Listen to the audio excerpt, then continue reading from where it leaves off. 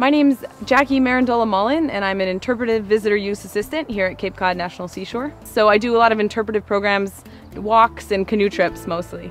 Some of the best things about my job are that we get to interact with all sorts of people. So little kids, adults, senior citizens, everybody.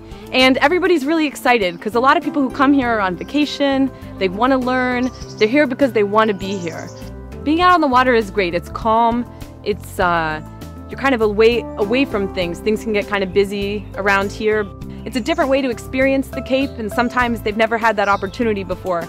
And the water on Cape Cod is so important, and so being out on the water, I think, connects people with the type of Cape Cod that they usually picture. And we canoe in the salt pond and into Nauset Marsh. When you sit right at the end of the channel, just looking out onto Nauset Marsh, it's beautiful, it's peaceful, it's serene. I feel very proud wearing this uniform. I mean, every day you're representing the National Park Service, and people have in their mind this idea of what a ranger is, and they really look up to it. And every day when these little kids come up and they say, "Oh, Ranger Jackie," and you get to help them learn something new, it's a great feeling, and I'm proud to represent that to them. My office is a marsh, it's an ocean, it's a beach, it's a forest. It's pretty amazing.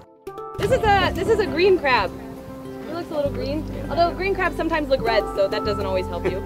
But he only has one claw. You see how I only have to hold one of them down? I love my job.